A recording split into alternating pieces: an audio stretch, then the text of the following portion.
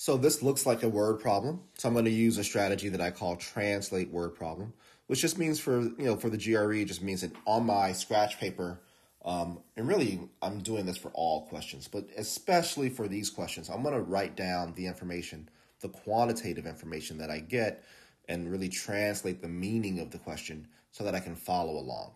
So the question says, of the 750 participants attending a meeting, so I know off the bat here that there are 750 people attending a meeting. We're told that 450 are members of the association. So I'm going to say 450 are members. And the rest are guests. Well, I can do the math there and see, well, that means that there must be 300 guests, right? Because we want to add up to 750. Of all the participants, half of the members, okay, so now I'm going to go to my member category. So I know there's 450 members, and half of them would make that number 225. And then it says 1/4 of the guests, right? So I'm going to go to my guest category, which is 300 people.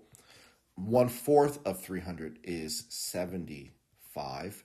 So 1/4 of the guests are less than 30 years old. So there's 75 guests who are less than 30 years old, and there are 225 members who are less than 30 years old. So hopefully you're following how I'm translating this information. If one of the participants will be randomly selected to receive a prize, what is the probability, right? So again, that's a big word. Probability on this test means I'm going to have a fraction, which we could also tell that by looking at the answers.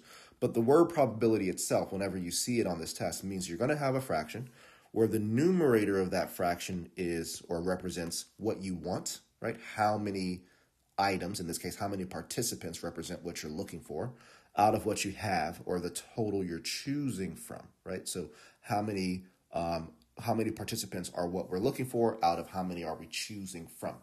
So let's start back with the beginning of this sentence. If one of the participants will be randomly selected to receive a prize, what is the probability that the person selected will be less than 30 years old? So I want someone less than 30. Well, how many people are less than 30? Well, 75 guests plus 225 members. So there are 300 people who are less than 30.